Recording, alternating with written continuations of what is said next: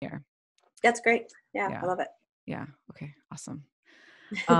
So just to get started, why don't you say a little bit about yourself, who you are, what you are to Sunfest, and what is Sunfest to you? Sure. Yeah, so Mercedes Caxaj, the core artistic director for the organization. We're a nonprofit organization here based in London, started back in 1989. But obviously, we're very well known for our free summer festival, TP Sunfest. And that's been going on for 25 years. This would have been its 26th physical edition, but is now a virtual new adjacent side to what we used to do. Mm. So yeah, the festival's been free the whole time because mainly we want to make sure that we include as many people as possible in order to access this amazing talent that's available from all over the world and bring the world to London. So in terms of my role, I've been involved for 25 years with the festival itself because my family founded the organization and the festival. Oh, Um, wow. yeah, so even as a little girl, 7 or 8 years old, I was going around with a donation bucket and just doing stuffing envelopes or, bringing artists a sandwich Wow. or something like that. So I Amazing. did that, and then I've been in this role of, I guess you could say artist recruitment and artistic direction for about 10 years now, attending different music markets around the world in order to scout artists, in order to contribute to the music industry through various panels or workshops, conferences, things like that. And then, for Sunfest for me, well, it's my lifelong project. It really just is. I've delved into different professional activities, I guess you could say, in terms of my education. Like I have a master's degree in French.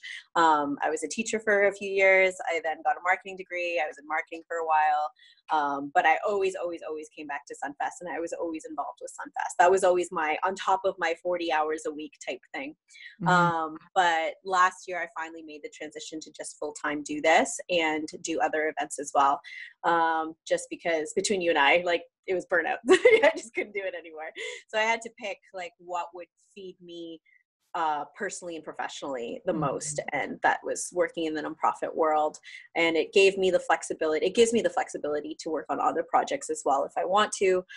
So one of the big things that I do is that I do work with other conferences. I work with other festivals and events, just in terms either in a consultant capacity or just working with them in general when it comes to their events, setting up logistics, etc. So I've always been responsible for the site, the actual festival site, so setting it up, mapping it out, liaising with the vendors, things like that. So it's been a big family effort too. My mom's involved at the festival. She helps me with the food vendors, and then I take care of the rest. My brother helps me with the setup. So if there's any issues that come up with the setup, then we're the crisis team on the golf cart, making sure that everyone's okay, that everyone has access to power and water, things like that. Hmm. So it is a very family centric event. And that I think gets relayed through the event as a whole. I think, last year, for example, we had a radio station come in from Chicago as part of NPR, and they came to check it out because they were doing a 25-year anniversary for themselves and doing a road trip. And Mm. so a friend of a friend, got us connected and said, well, we're celebrating 25 years. How great would it be if you guys came? And so Hmm. they did a few live to airs, a few recordings, just to kind of talk to some people here that are Indigenous and, the barriers that they've faced. They talk to us in terms of our barriers, what we've faced. They talked to a few MPPs to see what the landscape was like for arts and culture. And they came back and they enjoyed the festival. They went to go see acts, they shopped, they ate.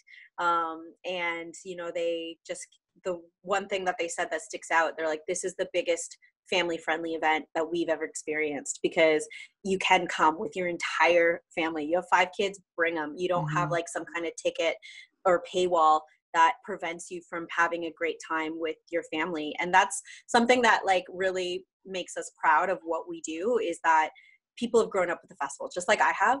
Other people have grown up with the festival. So to Hmm. now have working in professional relationships with people my age or a little bit younger, a little bit older, who say, I went there as a kid and Hmm. now I'm bringing my kids. And like that's really exciting to me because in the end, it means that our messaging is getting through of just inclusion, diversity, acceptance, making sure that, like, we're all here to contribute something. We all have commonalities, we all have differences, but that celebration is beautiful. And like, what's to say that having difficult conversations can't be done in a really fun, celebratory way, such as dancing, listening to music, having a beer together, or, eating together, or, shopping together. So that's one thing, and like, in a way that our strategy kind of works is that we have this massive vendor marketplace, and that's for two reasons. One, it helps us fund the festival, keep it free, but two, it offers an opportunity for everyone to find something that they like. So some Mm-hmm. people strictly come to shop. That's Mm-hmm. okay. You know what I mean? That's totally fine with us, because then they can stay and listen to the music, or they can support our breweries, or, they can support the local restaurants that do participate in the festival, as well as the traveling artisans and restaurants that come and partake with us. Right. Mm-hmm. And then some people strictly come to eat, and Mm-hmm. that's great too. I know a They lot are of not people, wrong. they're gonna miss, they're gonna not miss the lineups, but they're gonna miss the food, and so that's wonderful to hear those things, that there are reasons that people come and say, my favorite thing is to go to this booth and buy this and then go eat and then sit in front of the stage and just discover, because I don't know who these acts are. Mm-hmm. So that aspect of discovery, I think, is super important and really key, because if you think about a lot of the commercial festivals, big ones like, I don't know, Lollapalooza or Osheaga or Rock the Park or, Coachella, a lot of the times they're selling acts, or they're selling tickets to this event because they're huge renowned acts, and like, they have this bill that's, massive headliners on top, and then like the smaller acts on the bottom. But for Yeah. us, we're all the same, it's all Yes. good. You're Yes. discovering amazing artistic talent. Some of it you might not like or love. Like, there could be people who really don't like jazz, or who really don't like electronica or something like that. Mm-hmm. But that's all right. There's another band, there's another stage for you to go out and discover. So that's something that we want. We want like this fully immersed experience. And for this virtual edition of the festival, unfortunately, we can't do it 100% the way we want it, but at least people can discover new acts, discover their favorite acts again, because it's a mix of both. They can go shopping on our digital marketplace, which launches tomorrow. And then we're going to heavily just let them know, these are the restaurants that go and support our festival. We'd like to support them now, and we'd like you to go and support them as well by ordering takeout, And Mm-hmm. so that's the way that we can somewhat create that experience. Of course, it's going to be in a person's own backyard, but at least Mm-hmm. they can dance like they want to. They don't have to feel ashamed. Because I know Yeah. some people, I just don't know how to salsa. It's like, well, just move your feet. Fine. Yeah. Yeah. Seriously, having solo dance parties in like the garage has Mhm. been so much fun. And it's actually been something that I started doing. Really good for you. Do you Yes. like set times for yourselves, and you're just like, oh yeah, I'm gonna dance at this time?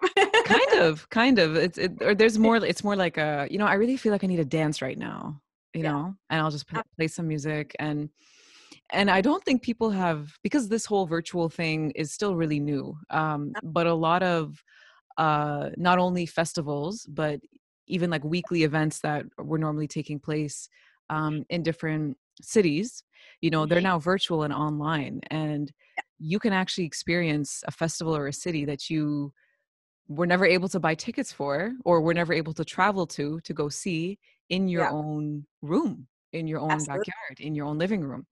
Mhm. Um, and no, it's not like the same experience of actually being in the same room with dozens of other people who are all experiencing the music, and you exchange energy off of one another, and plus there's the Absolutely. live band or the live musicians. No, it's Mhm. not like that. But what's great about this kind of thing happening, this kind of shift, is I think it really focuses people on the music, and in Sunfest, there's a whole lot of other elements to Sunfest. And as somebody who, I myself grew up going to Sunfest as well, it was always something to expect every single summer from Mhm. the longest, as long as I can remember. And I'm 1 year younger than Sunfest. So, so literally it's been Yeah, around, since I've been around here in London. yeah. Um, there's so many other elements to Sunfest, like you were saying, the food, the shopping, the sitting outside, the actually going downtown, um, and the fact that it's free makes it very accessible. Mhm. But as I'm going to ask you about the history of Sunfest in a second, but as far as coming back to the roots of one of the main essences of the festival, I can say is probably the music. Of Uh, course. right. So this focus on just watching only the music and being zoned in on that does bring people back to what it's all about, and to focusing on the sound of the music, the quality of the talent of the performers. um that's one positive side, that's kind of the brighter side of all these different virtual events that are going on. That Hmm. and that for some, it makes it a lot easier to access for some, Hmm. those who have internet and laptops or other devices. Yeah. Yeah, no, I think for us, that was our priority. In the end, like Mhm. whether or not we do the digital marketplace or anything like that, it would have been artists. It would have been the music Mhm. that we Mhm. continue to showcase and that we continue to advocate for. As I mentioned previously, a lot of our work is within the industry itself. So Mhm. therefore, cultural advocacy for music organization, music presenters, for the artists, for agencies, being in discussions with them, working with agents to create block booking in order for them to get gigs all over. So we're in contact with other presenters in order to create that tour so that they can maybe access government funds, kind of like Canada Council for the Arts, where artists get touring grants. They Mhm. can then access those funds in their country. So if we really want an act and they say, okay, well, we need 2 more presentations in order to create a tour, in order for us to apply for these fundings, then we're going to help them do that work. And we're going to work with our partners across the country, really. We mostly work within the like Detroit to Montreal corridor. That's our main corridor in terms of presenters that we work with. But we work with people out west as well. So it's like it's this, it's this huge ecosystem that we work within and that we prioritize. Mhm. Our priority has always been bring excellent music, Mhm. bring Mhm. excellent music from underrepresented genres, have people discover, allow that artist to have a platform to Mhm. spread their art and speak their message, allow audiences to receive them, and so I think for us it's the music will always be the heart and soul, Mhm. always, because that's how it started, really. And so it started because Alfredo, my dad, he was noticing this influx of immigrants, including my family himself, and that we were largely being siloed into these stereotypical frameworks of what music was from those countries. And Mhm. so, and it wasn't, and that's fine, that's beautiful to showcase as well, but it was an opportunity really to showcase the professional, emerging, contemporary, modern acts that were coming out that still had roots to their traditions or their folkloric rhythms, you know what I mean. And so therefore it's showing that um that artistic quality that comes out from these countries. That's the main priority of the festival. But in the end, the music acts as a bridge in order Mhm. for us to kind of come together and understand and bob our heads together, celebrate, dance, cry, whatever it is that you make Mhm. the music makes you feel. It's super important to have that vehicle, because in the end, shopping won't do that, food might do that, but not necessarily. Do you know what I mean? But those are kind of, I guess, magnets to bring people and say, hey, come here, check it out, have fun with your friends, go under the trees, be outside in the park, support local business around Victoria Park as well. But in the end, stay for the music, Mhm. discover the music, support the artist by buying their merch, understand that these are widely professional acts that come to London that people don't necessarily know. Yeah. So yeah, I think that in that sense, that's always been our priority. We always like being known as kind of this door opener for lesser known acts, because of the fact that we're free. We have a little bit of flexibility slash luxury to the fact that we can bring brand new emerging acts, that not a lot of people know. We Mhm. don't have to sell tickets, so we don't need to bring a huge commercial act that people know, Mhm. but people now know us as a place of discovery. And so therefore we can definitely say, okay, you might not have a million likes on Facebook. Maybe you only have like 4,000 likes on Facebook or something like that. But that's okay, because it's Mhm. about your artistic quality and how great and together your project is, how much you guys have worked on it, how tight do you guys sound, like how exciting are you with the crowd, how do you interact with the crowd. So a lot of the times we want to see them live because we want to see that interaction, Mm-hmm. because we know that's how people relate. That's how people get excited. The music itself doesn't have to be boisterous and party sounding. It can be super calm and beautiful, but as long as that interaction and that soulfulness is there, that's what we look for, right? Mm-hmm. And that's what we want to present. We want to make sure that that people can come together under a big tree and just enjoy and just have fun and connect with each other and forget about a lot of other issues that are around in the world, because in the end, what brings us all back and what brings us home is music. That's always going to be the way. Like, think Mm-hmm. about when you're at home and, there's a pandemic happening and, you can't go outside, you can't meet more than 5 people or something like that. What are you going to do? You're going to listen to music. What are you Mm-hmm. going to do when you're cleaning your house? You're listening to music. Taking a Mm-hmm. bath, listening to music. Going for a drive, having dinner. Music is always there. And Mm-hmm. so that's something I think a lot of us share in common. And so it's that commonality that I think that's what makes the festival and the organization work as a whole. Mm. Yeah, absolutely. Like, and even on a really basic level, music is the one kind of pause that we have right now. There's all this chatter, there's all this, buzz, I think, going on in the world, whether it's about the coronavirus or whether it's about, injustices in the world. And the thing is, some people can feel, especially if you're inclined to really care about issues that are happening out there, some people might feel bad, might feel guilty for Mhm, wanting to tune out for a minute. But the thing mhm, with music is that so not all music obviously, but there is so often at least some kind of um soul or piece of the artist which is put into that piece of work that you're listening to, of course. you know Mhm. um provided you don't listen to only top 40. But even then you Uh-huh. can't discount that or You discredit can't. that I at mean, they all. may have written it in a soulful, beautiful way or whatever way they wrote it in, but then it just got heavily produced in order to like be distributed into the masses. So, Exactly. yeah, you can't discount it. I completely Yeah, agree. you shouldn't. So it's like, at least for me, I find sometimes when I feel like I want to take a break or when I just need to not hear voices speaking, I listen to music and I feel like I'm still staying connected. At the Hmm. same time, I'm taking a healthy distance. I'm recharging Of course. in a meaningful way. Hmm. And yeah, the music that I think Sunfest represents is kind of this, but to a greater level. Hmm. Just because you bring in acts which come from all parts of the world, which represents very different communities, so it adds another musical dimension Hmm. um, to what people in London are consuming. But also, you're just bringing all these people together, all these musicians and all these artists together. You're going to get something kind of magical out of that.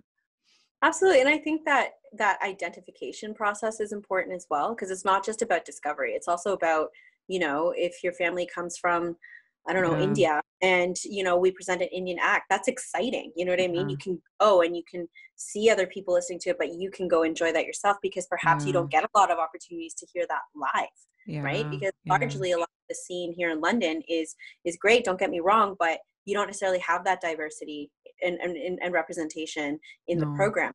And no. so, and one thing that might be coming out of what's going on in society today is that a lot of these industries are looking at that, especially in the music industry. They're looking at Mm, how has our programming been? How has our uh, you know, what has our organization, what does our staff looked like? You know what I mean? How are we being representative to our community? I think a lot of that discussion is happening right now. I'm not sure necessarily about London itself, but I know in the music industry as a whole, it definitely is. And that's a good thing. That's a really good thing. Like in the end, we don't want to be one of the few that does it. We want to be able to work with like different people, organizations, collaborate, because in the end, this is important work. It's important work to ensure that people know that there's more out there than the commercial norm. You know what I mean? And then mm, and they might have a certain perspective or thought as to what a culture is like, and they just really have no idea. And mm, so I think it's really important. I think that's one of the silver linings perhaps that's coming out of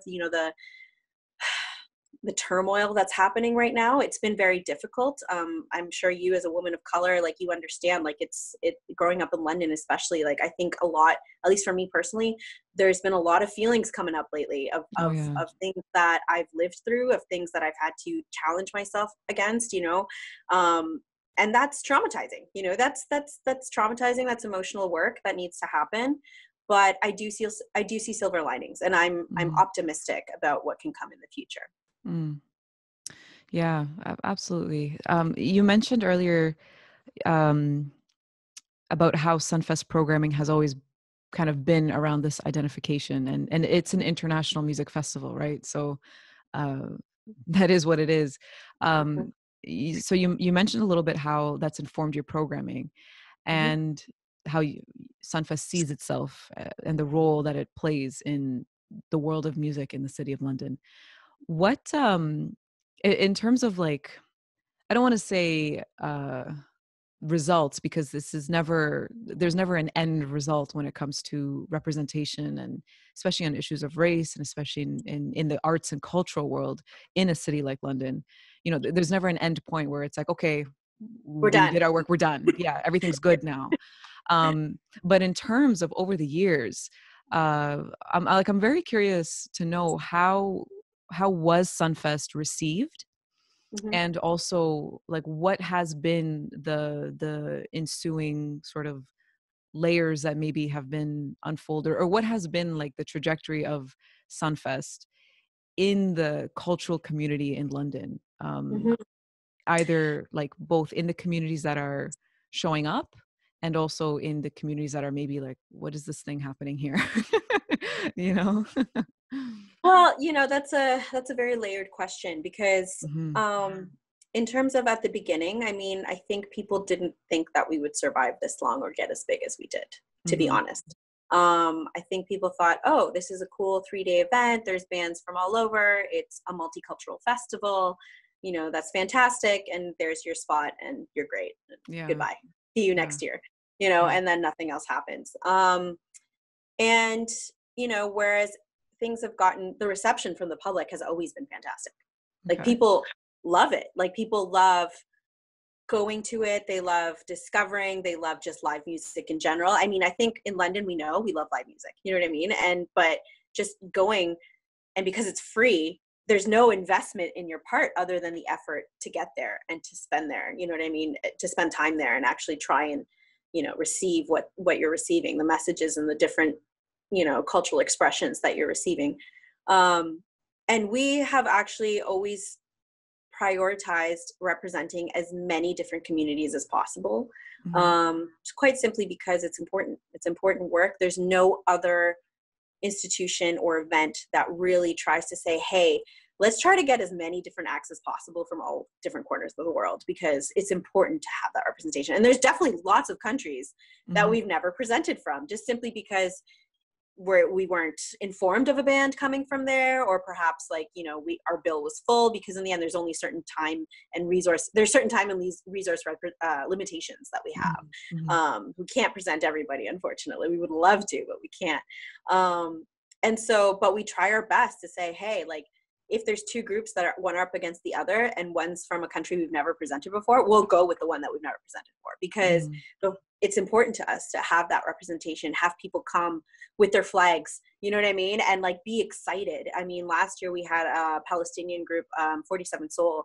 It was the first Palestinian Oh, group we've ever prepresented. yeah. And we had people And they're coming with big. flags. Yeah, they're big. They're big. Thank you for knowing that. Yes, Yeah. they're big. They're huge. Like, we Yes. had a graphic designer work with us last year. She was from Syria, and she said, these guys are huge. They're always playing Yeah. on people's cars and radios and things like that. I'm like, yeah, they are. And, like, nobody knows, but people came. The ones who knew. And Mhm. so there were people, with their flags, dressed or dancing traditionally in front of the stage. It was beautiful. But then Mhm. there was also everyone else who didn't know them, just enjoying them because they were a fun band. They have amazing music. They have a really great message as well. Mhm. And so I think that's something that we've always strived for. We want that element of discovery, but also that element of identification from those communities, right? And so because of that, and because we try to do that, we've actually won several diversity awards and recognitions for fostering diversity relations, because in the end, that's our message. We want everyone to come. Doesn't matter what age, socioeconomic status, gender, religion, everything. Come. Like, just come, have fun. And, you know, we also want to ensure it's a safe space. So we do have like a vast patrol team and things like that to make sure that everyone's doing all right. And knock on wood, to this day, we haven't had a major issue. And, you know, that just goes to show you the attitude that people have when they come to the festival. We've fostered that attitude. If it's a positive environment, it's not meant for anything else other than positivity and inclusion and acceptance. And hopefully we can keep doing that message. We'll see what happens after COVID.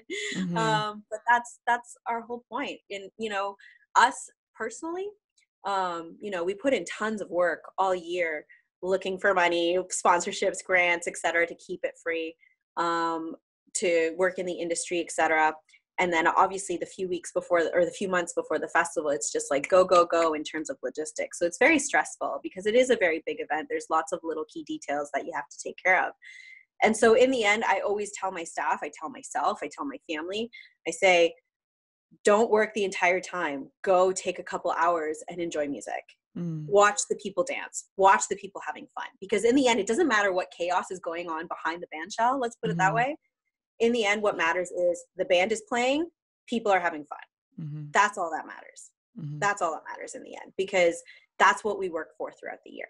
And I make sure to take my time to go and enjoy an act that I'm excited to bring, that I'm excited to see how the people receive them, because I know how great they are.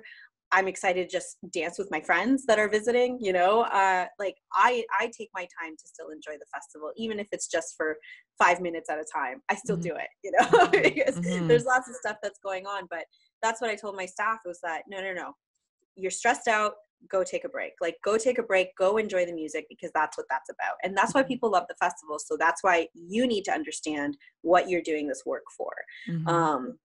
So yeah, those two things: band plays, people are there. That's all that matters. Awesome. Everything else can be chaos. That's cool. That's cool. Yeah. I mean, it'd be nice to work with you. I'll try my Your best. staff is very lucky. So I wanna ask you then, what's and let me know if I don't say this clearly, but I'm so curious to ask you, what is your relationship to the music that you typically bring in for Sunfest, and the artists that you typically scout and want to bring in for Sunfest, and your own personal music consumption patterns? Like, do you you know, are these acts that you bring in that you also listen to just personally, that you personally enjoy bringing in? Also, how do you even keep up with, you know, the whole world of music outside of you know, North America? Yeah. How do you keep up with all these different artists there? And is that your, like, your personal listening taste? And what's like your personal listening pattern, and how does it relate to what you bring in with Sunfest? I'm going to give the typical answer that everybody gives. I love so many different genres. I listen But to everything. I listen to everything. There are Okay. genres that I don't supremely enjoy, but that I Mm-hmm. respect. You know, I don't love commercial top 40 music, just because to me it all kind of sounds the same. Yeah. In the sense that, you know, I can listen to it when I'm at a restaurant or a bar or something like that. And so I always have opportunities to listen to them. Mm-hmm. So when it comes to scouting, absolutely, it reflects what we listen to. Yes, personally, it does. Do I listen to more genres personally when I'm, you know, alone? Yeah, absolutely. I listen to a lot more Latin music, you know what I mean? Or I listen to like R&B and hip hop, or jazz. I'm a huge jazz fan. Personally, those are the genres that I veer towards. But when it comes to selection, top of mind would be artistic quality and representation. And to me, it's not about checking a box, not at all. It's just simply because I want to personally discover. And so if I discover, that means that so many other people are going to discover as well, because in the end, I listen to so many genres of music that I know there are some that I do not know. And there are definitely some that others don't know if I don't know them either. So it's really important for me to have that kind of representation. And then when we go and scout music, just to give you an example, I mean, there's so many different avenues and ways that we receive music. We receive them through email, like people send us their EPKs. We have really good relationships with managers and agents who say, I'm representing this new band, check them out. And then our main priority are the music markets. So we've been really fortunate that because the way in which that we have been programming, it has been representative, and it has been almost like a door opener for a lot of acts to come into Canada. We then are very, very fortunate that we are invited to many conferences and music markets around the world, because they know that we book the artists. And so we, as artistic directors, myself and my dad, we make a priority for when we're invited to a music market, we book at least one band, that we saw there. And the way that we choose when we're there, a couple different things go into that is, one, first and foremost, was the live music showcase, was that good? Like, did they connect with us? Did we connect with them? I think so many people have a personal way in which they feel the music. So it could be a physical feeling, could be a mental thing, could be a visual thing. You know what I mean? Like, some people see colors when they listen to music. And for us, it's just that feeling that we get when we hear really great music, and we love it. And so we either approach the manager or agent, or they approach us. And from there, we see who's committed to coming to Canada. And because coming to Canada is not easy. Like, a lot of people think it is, but it is not, because first and foremost, Canada is very expensive.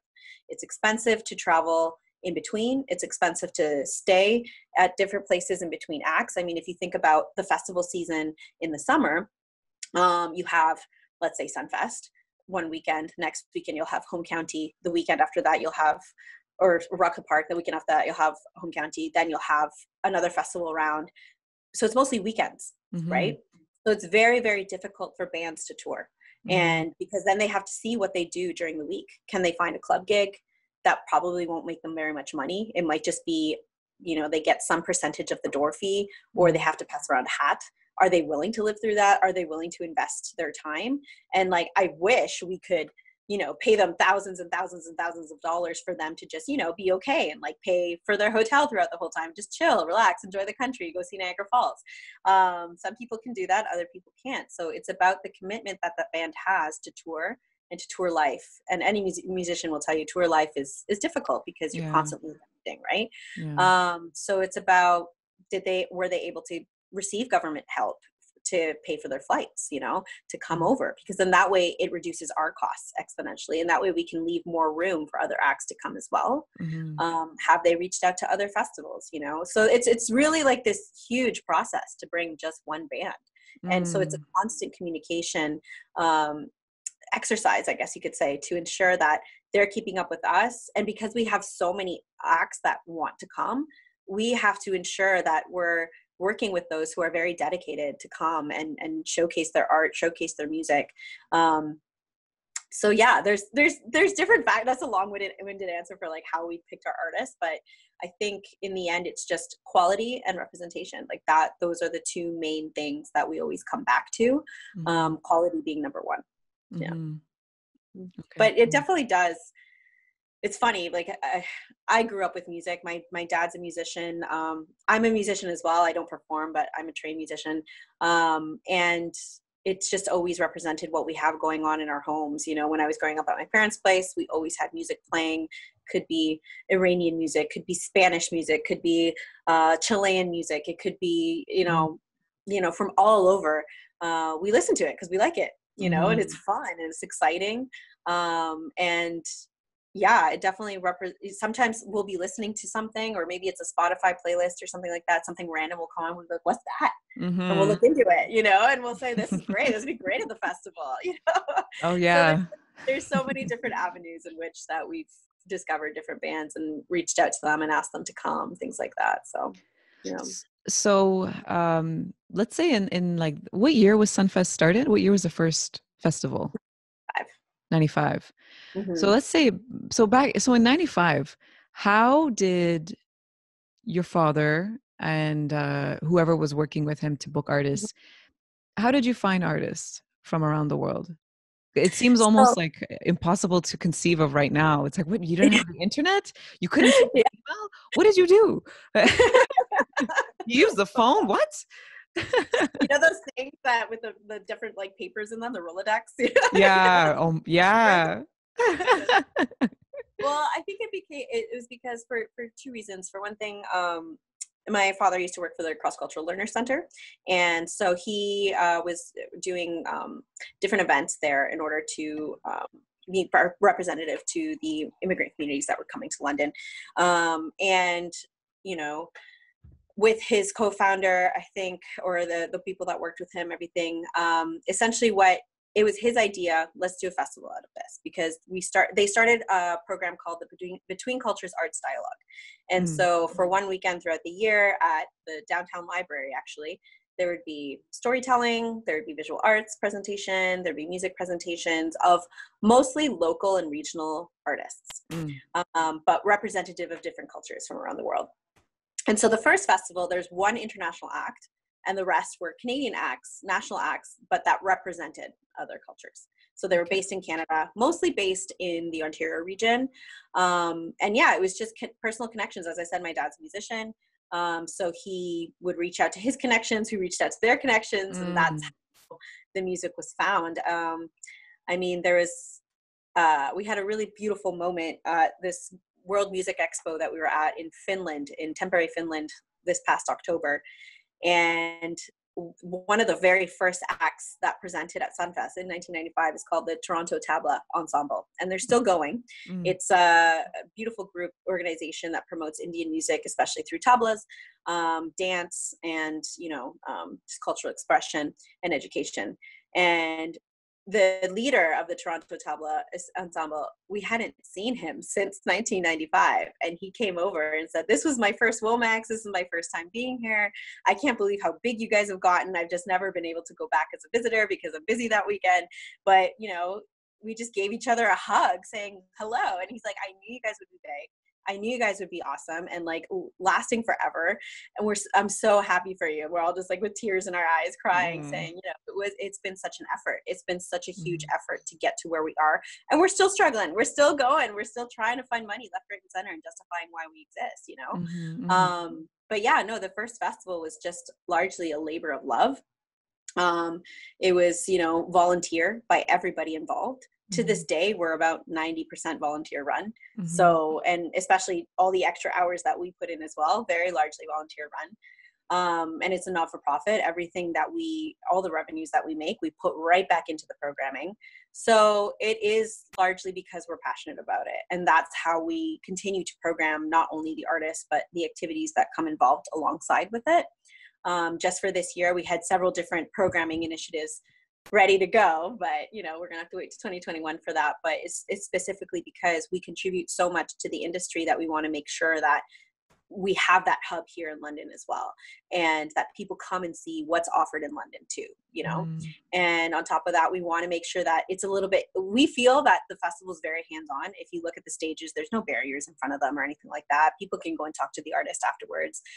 There's no backstage, let's say. And that's on purpose. That's on purpose for people to meet each other. And so, but we wanted to make it even closer. So we wanted to set up a few workshops that people understand, maybe the background to the cuatro from Venezuela, or like or Brazilian drum beats, or, different ways to cook, what different types of cuisine. So it was largely a multicultural and anti-racist initiative that we wanted to do.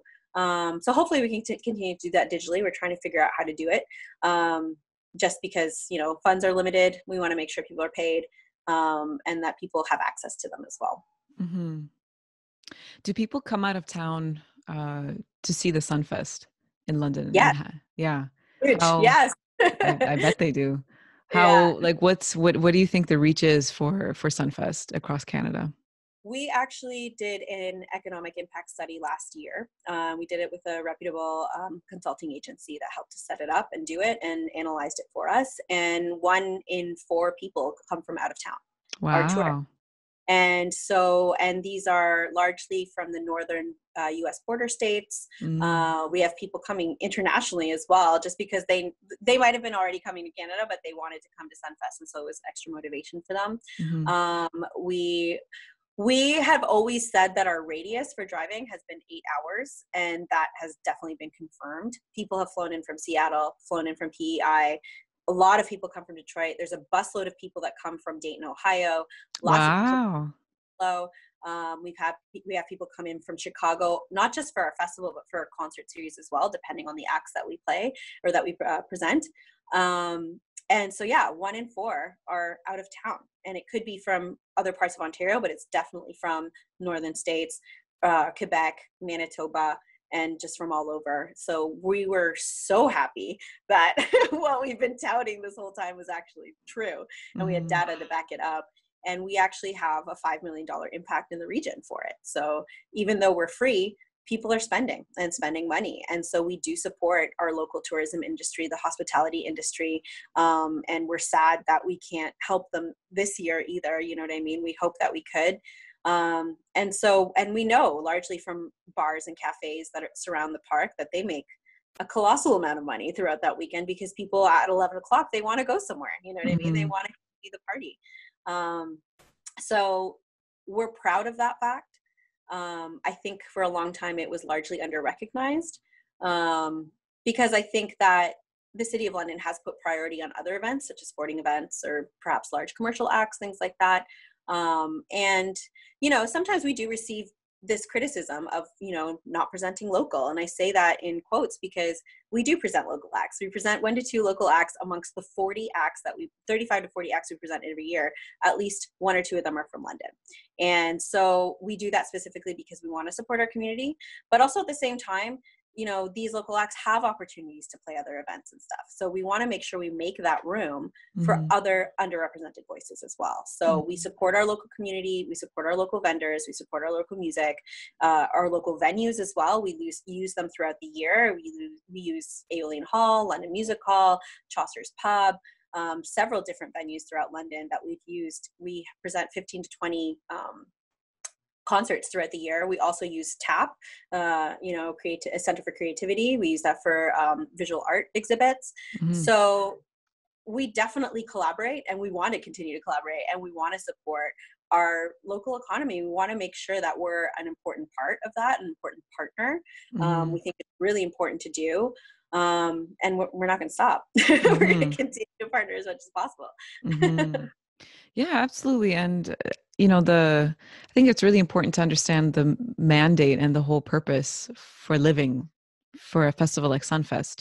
You're having an international festival, because I lived in Montreal, right? Home of festivals Montreal in Jazz Canada. Festival. Yeah. Yeah, so many. We And definitely, amazing. yes, and honestly, I would after having been there, living there and going to the Montreal International Jazz Festival a couple of times. Also the d'Afrique Festival, Yeah. which is Oh, specifically like an fabulous. African music festival, which happens just right after the jazz festival does. Yeah. You know, the and I see just how that alone it impacts the city.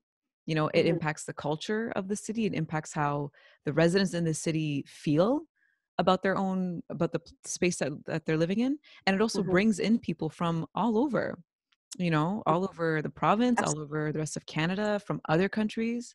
Yep. And that is so valuable for a city to have, and it's almost like Sunfest in London is kind of surprising that it's in a city like London, but at the same time, it's such a gift. Yeah. Uh, it's such a Yeah, gift. because the money that people would normally spend on a ticket, let's say for a 3 to 4 day event, they Hmm. can invest that now in hotel. They can Hmm. invest that now in, buying meals. They can invest that in doing little day trips throughout the day and then coming back in the evening, or vice versa. Hmm. So it really does help people to not only have access to this music, but also helps them plan and Hmm. prepare and live their best lives, in the sense of, like, being able to travel and being able to visit different places. Hmm. So the fact that it's free, I mean, it wasn't intentionally set out that way in terms of like, well, that way people can spend on hotels. That Hmm. wasn't our intention. Our intention was access and inclusivity. Hmm. But we're happy that that's a byproduct of it, and we're happy to continue contributing to that, because in the end, we never want to charge for the festival ever, because it's so important to have something that's accessible. Because think of a newly landed refugee or immigrant family that have no resources, but then see that on the bill there's a band from the country from which they come from, or a country that surrounds their country, so they understand it, they understand that culture. We want them to be able to access that. We don't want them to be shy and not reach out and say, hey, we just came to Canada, we can't afford it, can we come? No, we don't want them to go through that. We want them to be able to just come and enjoy. So I think that's really important. And I think Montreal has always been that almost that goal in the way that we want to present the festival. We've always wanted to shut down streets and make the complete downtown about music that weekend. I mean, when you think about the fact that Montreal shuts down their downtown and their streets, make them pedestrian, this huge, massive city, what is it, the second or third largest city in Canada? And they shut the downtown down just for arts and culture. That's a several times in the summer. Several times. Not just for the jazz festival, not just several times over all summer. And who has adjusted? The businesses downtown have adjusted. The people have adjusted to it. They understand what's happening. And the people from outside of Montreal have adjusted because they know that that's happening. And so that motivates them to come. So in the end, arts and culture is always going to be not only a revenue generator, but it'll have so much social impact to your city, and it'll make it so vibrant. And so I just hope that one day we can do that with Sunfest as well, is just outpour it onto the streets. We already shut down Wellington, but we want to shut down more. We want to shut down Dundas Place. We want to shut down Richmond. We want to shut it all down, because we want people to just go out and wander, go from stage to stage, go from business to business. You know, the businesses can come out, create a sidewalk market. That would be amazing. How beautiful is that? Right? Just to have people celebrating in the streets. I think that'd be so great. But that's always been, like a top goal for us. So we'll see if one day we can make it happen. Yeah, for sure. Just got to keep pushing and keep doing what you guys are doing, because you're doing something incredible for the city. Thank you. Yeah. And I hear you with that city programming thing. Like that's why we need more people from communities of color, from immigrant communities, also from a background of just valuing arts and culture as not just a revenue generator, but as something that people need. Like we need, it's not fun and games. Like we really need this. It helps with quality of life a whole lot. And in a city like London, where, we're a city that has resources, where we have certain kinds of resources to allot to different spaces and places. So to have more programs that, like Sunfest, which, just every single year you show up and you're there and you deliver. I think it just takes time, it takes time to eventually trickle upwards into the priorities of the city planners and the budgeting and things like that. But you're right. A thing like that a setup like that would definitely be beneficial to London in so many ways that I don't think people realize. Yeah, I think, in the end, what do you value about summer, or what do you value about life in general? A lot of times it's gatherings with people, gatherings with others. So for us, our main success of the festival has always been the social impact of the event. The fact that people feel free and feel included and want to discover. And, some of the messaging that we've gotten on social media, some of the comments after we postponed to next year, were not only amazing, but they were super bittersweet, because it was like, it's so great that we've impacted your life this way, and we're sad we can't do it this year again. Because so many people tell us, that's the only time my family from Toronto will ever come to London is during Sunfest, because nobody wants to leave Toronto. And so, but they'll come to London for that. Or, that's when I host a big dinner and then we go and enjoy the music for the evening. Or that's the only time, one time I received a comment was saying that the only happy memory with my family is at Sunfest. Wow. And that just like breaks my heart, makes me want to cry, but it breaks my heart in a good way, in the sense of like, I'm happy that we provided that for you guys. And because in the end, it is my family that does it. And so I'm happy that that translates to other families as well. So it's largely an effort from the bottom of our hearts, and we hope that people receive that message positively. So for next year, are you already planning ahead for what to do next year? Of course, of course. Yeah. Yeah. Yeah. Yeah. So a lot of the acts that we were going to present this year, a few of them are on the live stream for this weekend, July 10 and 11. Hmm. But pretty much all of them are just being shifted into the next year because they're amazing acts. We would hate for people to miss out on them. And so we're going to try our best to keep the same program that we Hmm. were planning for this year. It just all depends on funding, what the situation's like with COVID. I think just like and we're not alone in that, every single organization and venue and industry really is just waiting to see. But I think for the live music industry, we're all just holding our breath right now, hoping for the best, hoping that solutions can be found, or regulations, come into place that we can then just adhere to and follow to ensure the safety of everybody that attends. But definitely, I think that postponing till next year, not just us, but every other event, it was the right thing to do. It was the safest thing to do. In the end, we want people to be safe. And so therefore next year, whatever rules we have to implement, we'll do it because we want people to continue to enjoy. We don't want people to lose hope either. Hmm. We want to make sure that they have a place to go to for next year and that we have something to present to them for next year. Hmm. So we're already planning. We already have, like I said, our lineup is pretty much done. It's just about ensuring that we can financially do it and that it's feasible. So yeah, Hmm. yeah, that's always going on in the back end. Never stops. I It never said it never stops. stops.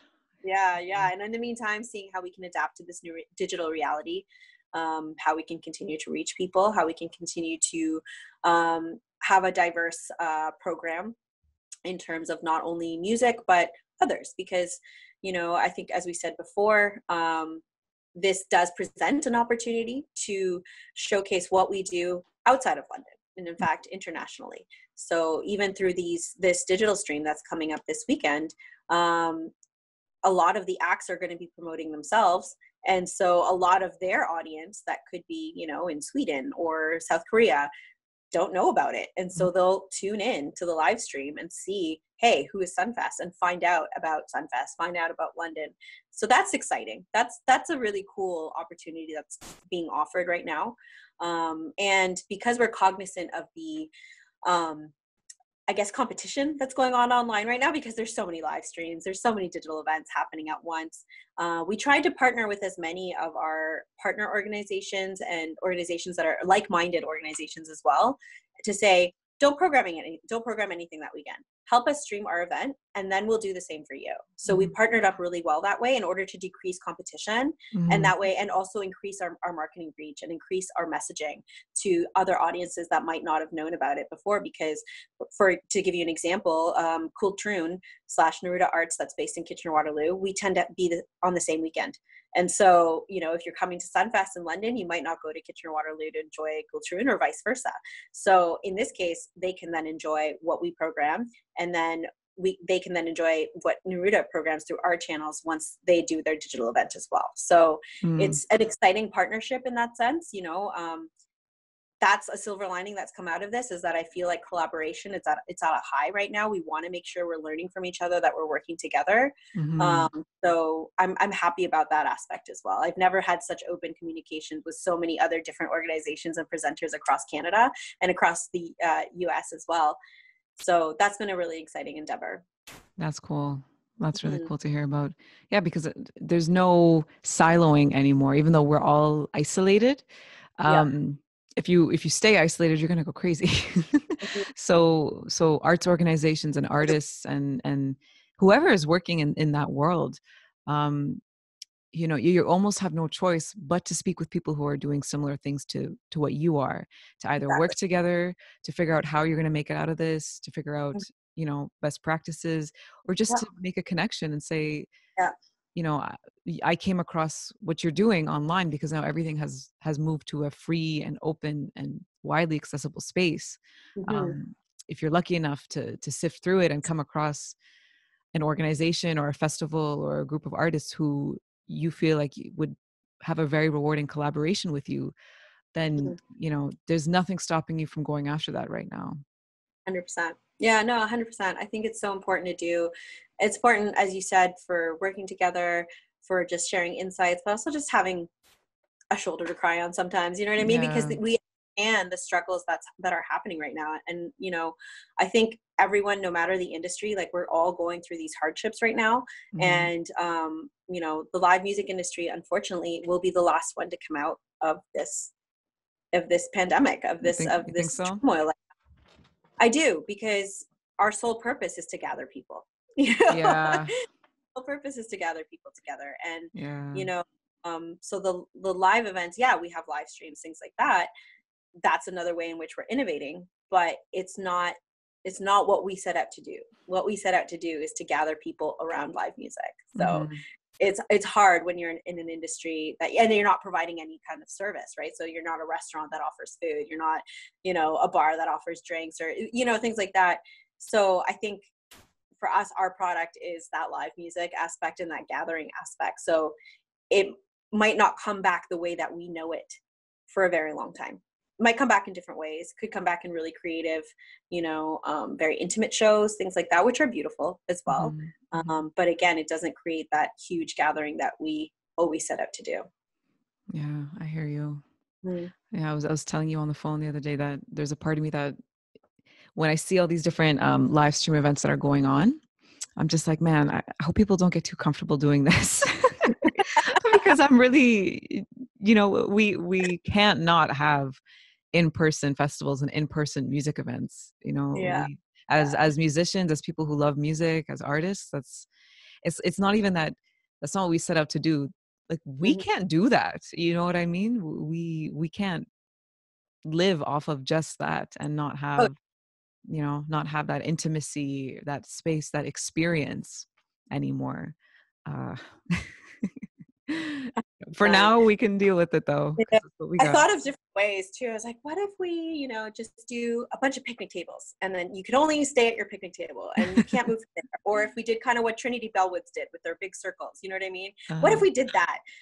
But then that's exclusionary, and that's not, you have to, yeah, first come, first serve, and not everybody yeah, can enjoy. And so it's hard to put on an event like ours, and ensure that it's has the maximum amount of impact that we would want it to have.